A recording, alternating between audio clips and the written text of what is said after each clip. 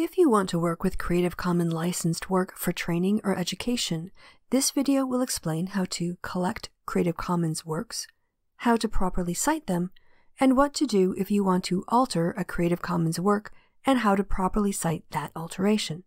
This video sets you up for the next, which reviews the creation of open educational resources using open access materials which have Creative Commons licenses. What information should you include when citing a Creative Commons work? The acronym TASL covers the core information you should include. The goal is to make sure that anyone who wants to track down the original themselves has all the information they need to do that.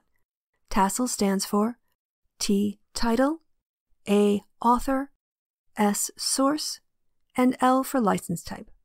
Include all of these, and you're in great shape. In previous videos, we reviewed the differences between Creative Commons licenses from the least restrictive CC BY to the more restrictive, such as a CC BY NC and D license. If you are gathering Creative Commons licensed works without making any changes to them, that is considered a collection. It is the easiest and most straightforward to understand. A collection of materials is considered an original work and is eligible for its own Creative Commons license as a collection.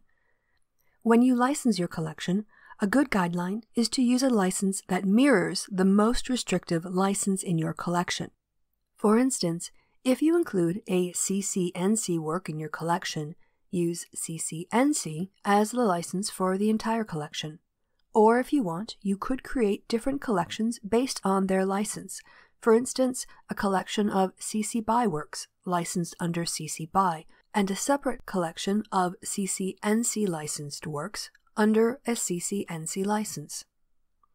For instance, if you needed a collection of Mucha artwork, as I have collected here, I can name my collection and give it the same CC license as the most restrictive license in my collection. If your collection does not adapt any works, that is to say, you do not change any of the works you have included, you can use any work that has a no derivative license, and you do not have to apply a share-alike license to your collection, even if you include share-alike works in your collection. But what if you want to change a Creative Commons licensed work? If you mix together sections of Creative Commons licensed works, for instance, using sections from different CC licensed materials, excluding any work with the ND license or no derivatives license, to create a new chapter for a textbook, for instance, each source you use needs to be cited.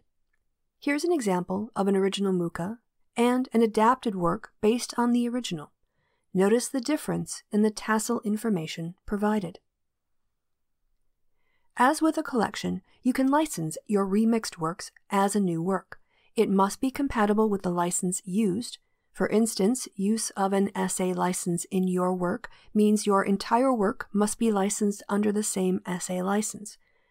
This chart may be a helpful guide in understanding how licenses work when you are remixing Creative Commons licensed works together.